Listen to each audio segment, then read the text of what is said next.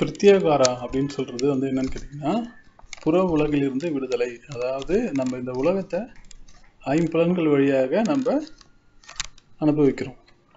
So தோல், வாய், மூக்கு, கண், காது, இதுதான் 5 புலன்கள். இந்த 5 புலன்கள் வழியாக நம்ம இந்த உலகத்தை அனுபவிக்கிறோம். ஸோ புற உலகிலிருந்து விடுதலை அப்படின்னு சொன்னால் என்னன்னு கேட்டிங்கன்னா, முழுசாக எல்லாத்தையும் விடுதலைன்னு கிடையாதுங்க. அதாவது தொடு உணர்வு, சுவை உணர்வு, நுகர்தல், அப்புறம் வந்து பார்க்கறது, கேட்கறது, இந்த 5லையும் வெளியில் கவனத்தை செலுத்தாமல், இதன் வழியாக வெளியில் கவனத்தை செலுத்தாமல் நிறுத்துவதற்கு பேர் தான் பிரத்யாகாரம்.